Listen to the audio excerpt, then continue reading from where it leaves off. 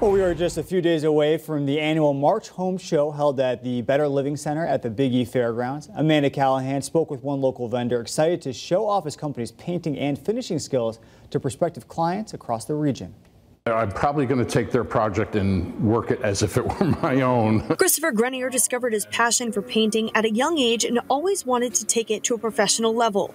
That's when he started his business, Grenier Painting and Finishing, in 2017. Primarily, I'm working in private homes, repainting, repairing. All homes are built with natural materials, so they'll move over the years. So there'll be cracking, fading, separation, nail pops, we call them.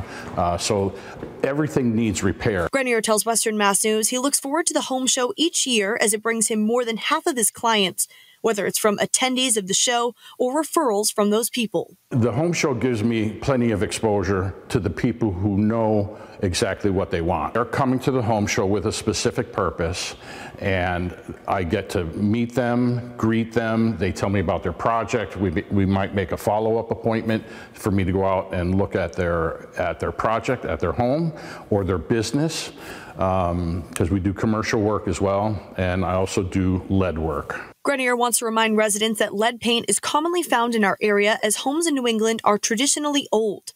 Lead paint was not taken off shelves until 1978, which can pose an unexpected risk for homeowners. If anyone suspects there's lead paint in their home, they should not work with it.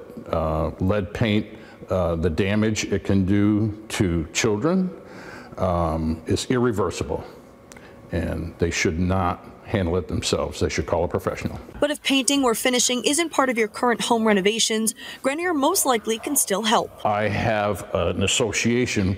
Usually it's not just paint that someone needs. They need wall repair, they need plumbing, they need carpentry, carpeting, floor work, doors, windows.